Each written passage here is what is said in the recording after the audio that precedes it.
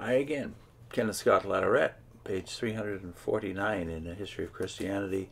The course in Western Europe is dealing with the growth of Christianity in England. Now he's dealing with the Saxons and particularly with the conversion of Scandinavia. Except the Scandinavians, the last of the Germanic peoples to be drawn into the Christian fold were the Saxons, who had remained on the continent after so many of their number had migrated to Great Britain. This was not strange. Their lands lay north of the Frisians and the Hessians, and it was late when the Frankish boundaries were extended to include them. They long resisted conversion, for they associated it with Carolingian imperialism. Several English missionaries labored among them, and Boniface, armed with papal authority to proclaim the gospel to them, pled for helpers from England. Due largely to English efforts, by the last quarter of the 8th century, a small minority among the Saxons had been won. The conversion of the bulk of the Saxons was through the vigorous use of armed forces by Charlemagne.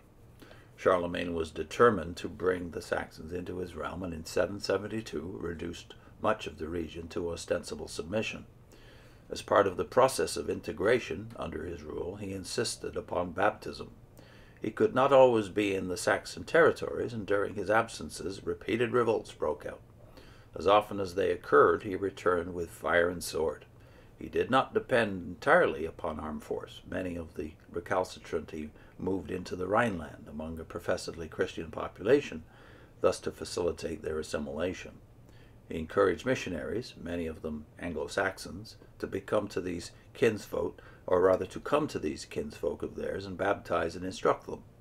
He divided the land into dioceses and had bishops set over them, thus giving the area a comprehensive ecclesiastical organization. Here was the most naked use of armed force for the spread of the faith which Christianity had yet seen. It is pleasant to record that it did not go unprotested, and that the boldest critic of whom we knew was Alcuin, the English scholar who had been brought to court by Charlemagne to aid in the revival of learning, of which we are to hear in a moment. He spoke out quite fearlessly, and pled that adults be not baptized until they had been properly instructed, and that tithes be not exacted of the newly converted. Whether by force or by quiet instruction by missionaries, the Saxons became staunch adherents of their Christian profession. In the next period they were to become bulwarks of the faith. Before the year 950, beginnings had been made in the conversion of the Scandinavians, that last wave of pagan invasion which was to scourge Western Europe. Willibrord made an effort to plant the faith in Denmark, but without success. The most notable pioneer among the Scandinavians was Anskar, or Ansgar, who lived apparently from 801 to 865, who was a native of Flanders and is said to have been of Saxon stock. Ansgar began his mission at the instance of the son and successor of Charlemagne, Louis, whose usual designation, the Pious, is evidence of his deep interest in Christianity. Like his father before him, but without his exuberant energy, Louis wished to extend the Frankish domain, and to do so in close association with the spread of Christianity.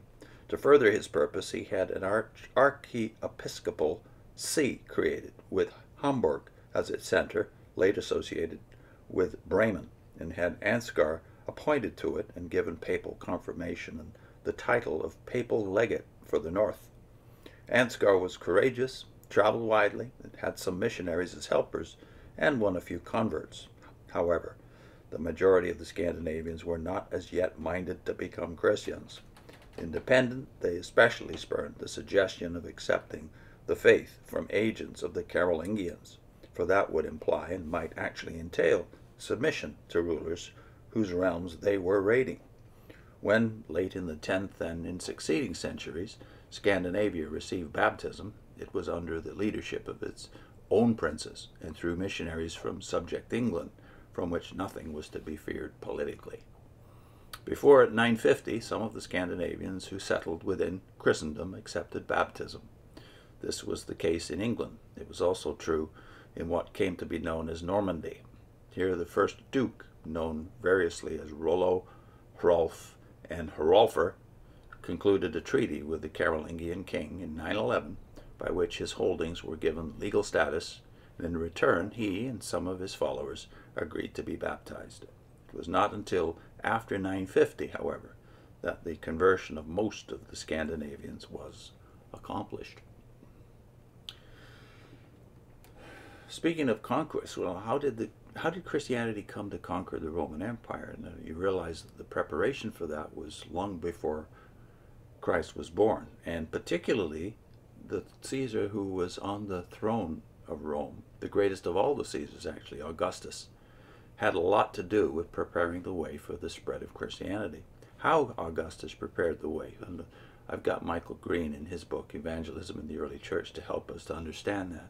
I'll put that link on your screen. See you soon.